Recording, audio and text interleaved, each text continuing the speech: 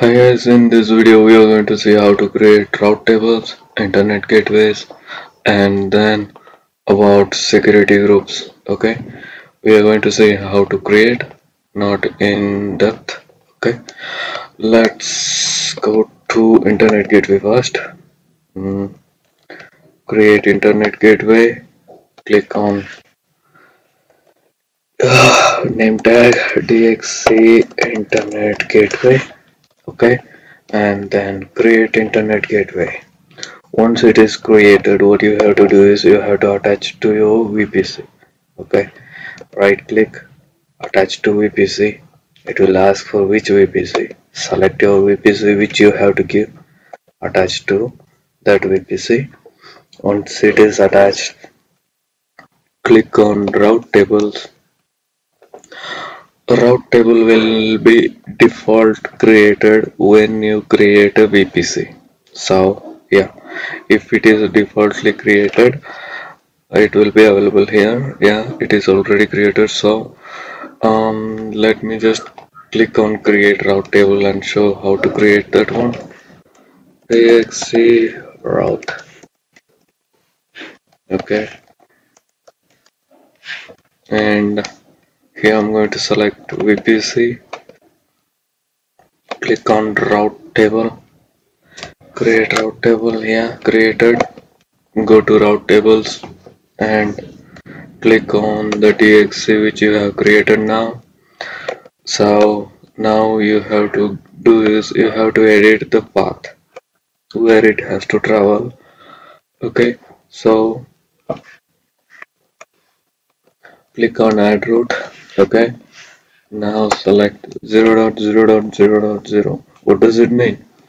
It means it can travel anywhere. Okay, with the help of internet gateway which I have already created.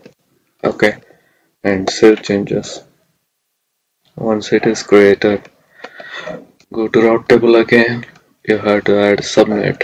Okay, subnet which I have created earlier. So click on subnet association. Okay, edit subnet association and click on subnet and click on save. Okay, you can attach multiple subnets to one VPC itself and sorry one route table itself. So it will state different of what you can say. It will state different. Um, what you can say? You can say like IP addresses.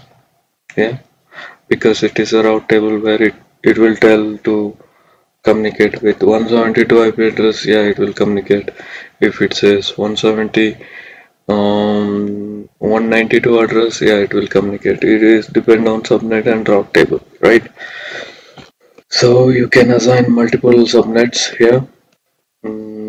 And then let's create security groups. And security groups, yeah, there is a default one which is already created, but yes, we going to create a new one. Click on security group. Yeah, so DXC app on security group and copy the same, put in the description.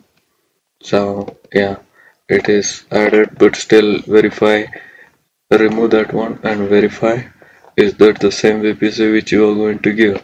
Okay, click on that one and let us discuss about this in the next class. So yeah, that's it.